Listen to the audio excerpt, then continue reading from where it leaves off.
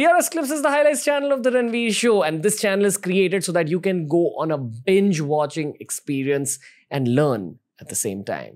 You have highlighted sleep and rest as a very important factor in the process of staying fit, primarily because yes, we are kind of highlighting how staying fit is easy, but it does require a certain amount of self-motivation, and self-motivation always is an outcome of a well-rested mind.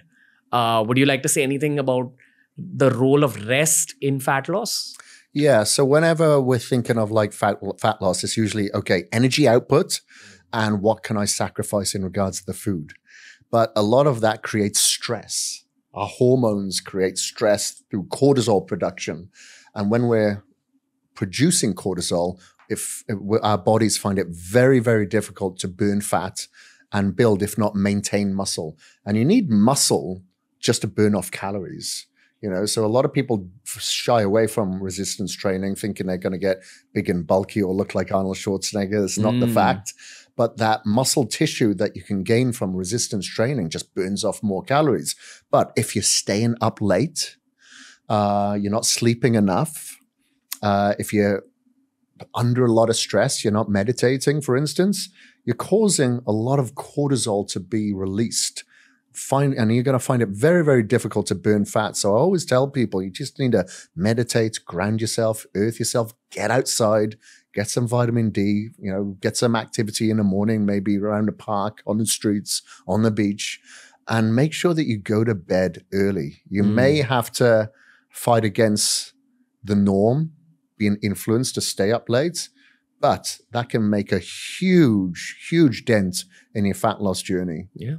While I thought this was the end of the episode, it's not, because I think you highlighted resistance training, which has been the single biggest factor in my own fat loss journey over the years. It's just much easier to burn off fat when you're holding that much more muscle. And this is true for women as well. Women are often afraid of resistance training because they think they'll get big and bulky. But the way the hormonal system is built, unless they're injecting themselves with artificial testosterone or human growth hormone, they're not going to get big and bulky. They'll actually get athletic, and they'll be able to kind of get that dream Bollywood physique that they dream of. Yeah.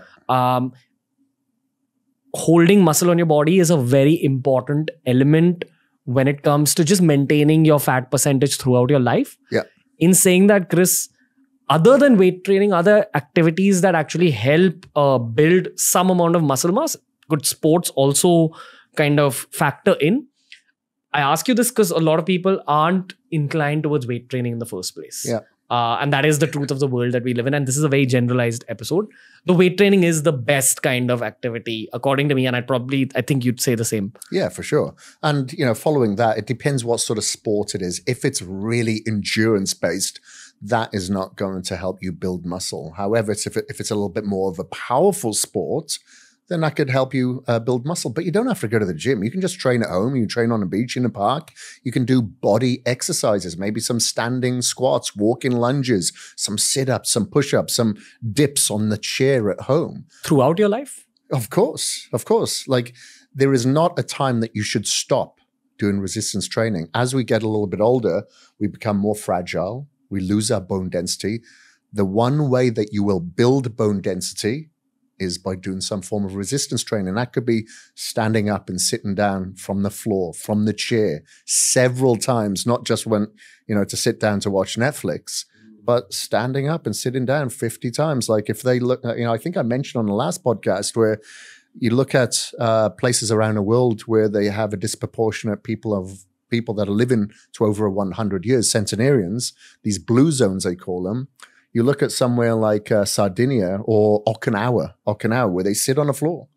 They observe these people that are over 100 years old, and they're standing and sitting down for 50 plus times a day. That is their resistance training.